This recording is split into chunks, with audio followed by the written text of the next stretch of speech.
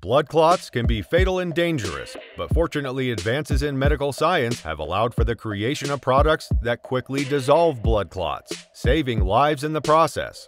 In this video, we'll go over 7 actions that are extremely important for both avoiding and treating problems linked to blood clots. So, let's begin. Number 7 on our list is anticoagulant medications. Blood thinners, usually referred to as anticoagulant medicines, are frequently used to treat or prevent blood clots by shrinking or dissolving them. Anticoagulants function by preventing the blood from clotting properly. To stop the production of fibrin, a protein involved in clot formation, they target various steps in the clotting cascade. Anticoagulants help preserve blood flow through the blood vessels by suppressing the clotting process, lowering the likelihood of blockages and related problems. Anticoagulant drugs come in a variety of forms, each with a unique mechanism of action and delivery method. Anticoagulants that are frequently used include heparin. Heparin increases the activity of antithrombin 3, a naturally occurring clotting inhibitor, and is injected intravenously or subcutaneously. Although it takes effect quickly, it needs to be monitored frequently. Warfarin. This oral anticoagulant prevents the liver from producing clotting factors. It takes longer to take effect fully and requires ongoing INR, International Normalized Ratio monitoring, to maintain therapeutic levels. Direct oral anticoagulants, DOACs. DOACs directly inhibit particular clotting factors and include drugs like rivaroxaban, apixaban, dabigatran, and edoxaban.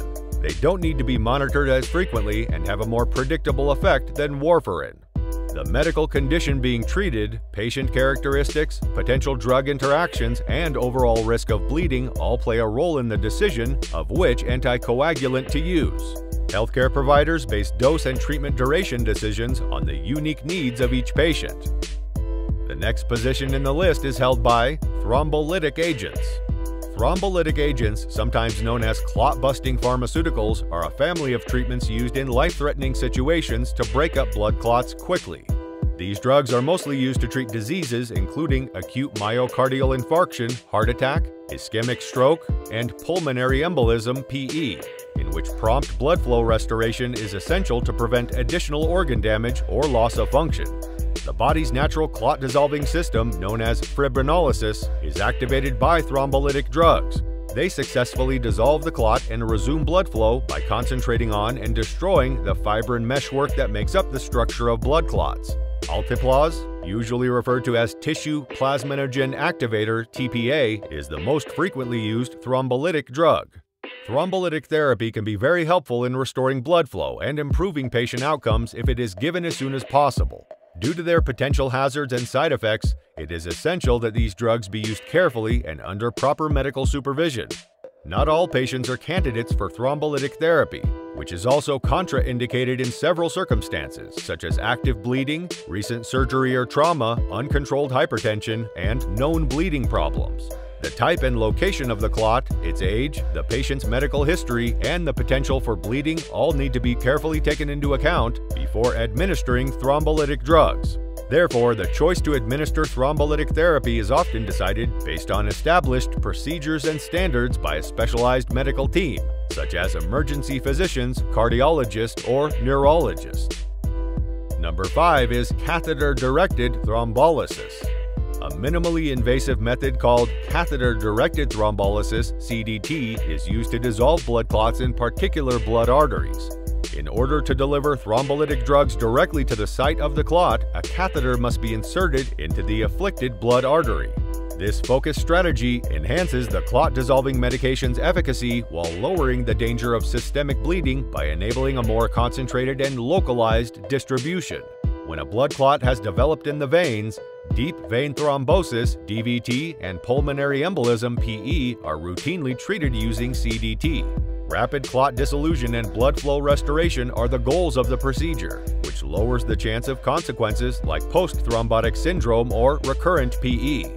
Using imaging methods like fluoroscopy or ultrasound, a catheter is directed to the site of the clot during the CDT operation. Following placement of the catheter, thrombolytic drugs such as alteplase or urocanase are administered directly into the blood clot. These drugs function by weakening the fibrin fibers that keep the clot together, causing it to dissolve over time and allow blood to flow normally through the afflicted channel. Compared to systemic thrombolysis, which administers clot-dissolving drugs all over the body, CDT has a number of benefits. By specifically targeting the clot, CDT can deliver larger drug concentrations at the site of action, boosting the likelihood that the clot will successfully dissolve. Additionally, localized administration lowers the possibility of consequences from systemic thrombolysis that involve systemic hemorrhage. Number 4 on the list is inferior vena cava, or IVC. The big vein that returns deoxygenated blood from the lower body to the heart, the inferior vena cava is inserted with a small, cage-like device called an inferior vena cava filter, IVC. An IVC filter's main goal is to stop blood clots from entering the lungs, therefore preventing the potentially fatal condition known as pulmonary embolism, PE. Patients who have a high risk of blood clots but are unable to take anticoagulant drugs or who have had recurrent clots despite anticoagulant therapy often use IVC filters. Deep vein thrombosis, DVT, trauma, surgery, immobilization, and a few underlying medical problems are common causes for the implantation of an IVC filter. A vascular surgeon or interventional radiologist performs the surgery to place an IVC filter. Depending on the patient's particular requirements, IVC filters could be either temporary or permanent. The choice to utilize an IVC filter should be decided specifically for each patient after taking into account their unique situation and consulting with a diverse team of medical experts. The next amazing product is compression stockings. Compression stockings, commonly referred to as support stockings or compression socks, are specialized hosiery items that exert varying amounts of pressure on the legs. The pressure applied by compression stockings is greatest at the ankle and progressively decreases as they move up the leg. This progressive compression aids the muscles and veins in pushing the blood back towards the heart, which improves blood flow. Additionally, the compression aids in preventing blood from accumulating in the lower extremities, lowering the danger of blood clots and swelling.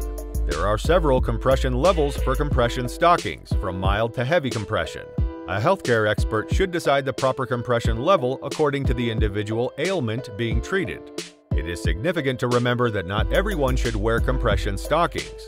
When someone has a condition like peripheral artery disease, PAD, or skin infections, they might not be advised to use them. Before using compression stockings, it's always advisable to speak with a medical expert to make sure they are suitable and secure for your specific needs. Number 2 on our list is external pneumatic compression devices. The use of external pneumatic compression devices, sometimes referred to as sequential compression devices, SCDs, or intermittent pneumatic compression IPC devices, is a medical procedure that helps to increase blood flow to the legs and avoid blood clots. External pneumatic compression devices are designed primarily to stimulate the normal muscular contractions that take place during walking, thereby enhancing blood flow and reducing the risk of blood clots. The apparatus compresses several parts of the legs in sequence, starting at the foot or ankle and working its way up. In between compression cycles, the pressure is released, allowing the blood to return to the heart. They are especially helpful for people with restricted or no mobility because both of these conditions can cause sluggish blood flow and an increased risk of blood clots. To assure their acceptability and efficiency in each unique situation, however, adequate usage and individual assessment are crucial. The top position on the list is held by tissue plasminogen activator, or TPA. An injectable medicine called tissue plasminogen activator is used to dissolve blood clots, especially in cases of acute ischemic stroke or pulmonary embolism. The body's natural clot-dissolving machinery is activated by TPA. It targets and activates plasminogen, a protein that transforms into plasmin, an enzyme that dissolves fibrin, the main building block of blood clots. TPA aids in dissolving blood clots by encouraging the conversion of plasminogen to plasmin, allowing blood flow to the injured area to be restored. In cases of acute ischemic stroke, giving TPA within a certain window of time after the beginning of symptoms can assist to restore blood flow to the brain, potentially reducing or even undoing the damage brought on by the stroke. Similar to this, TPA can be used to break a clot in the pulmonary arteries in pulmonary embolism situations, reducing the obstruction and enhancing blood flow to the lungs. So, these were the 7 amazing products that can help in dissolving blood clots. Are you aware of any other such interesting products? If yes, do let us know in the comments below.